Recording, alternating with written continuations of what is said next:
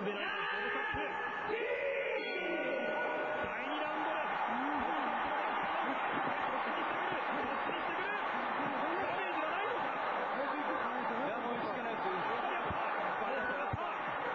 それでも前に出てくるゴールカップ。決して後ろが下がらない。第1ラウンド1つスタンを奪ったアーネスト・ホースト。倒れませんよね。そうですよね。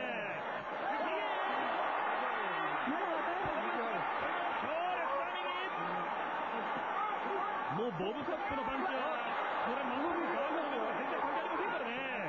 左から来ますね、ボディを。第1ラウンドは左ボディでまず1回ダウンを出したアーネスト・ホースト。攻撃した方がいいですね。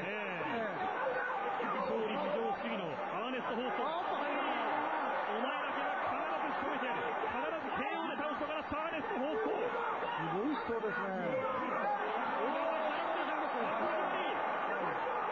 確かに効いているゴールカップ。